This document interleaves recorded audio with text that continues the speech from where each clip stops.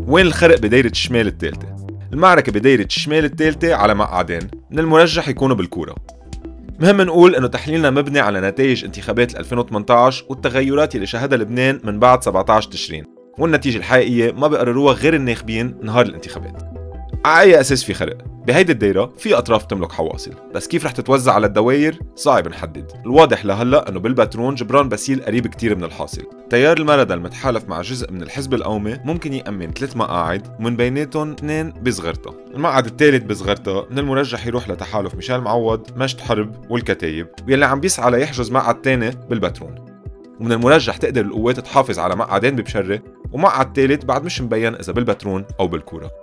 وبيبقى في مقعدين عم تتنافس عليهم أو على واحد منهم لاحة شمالنا مع المعارضة. عشو معقولين؟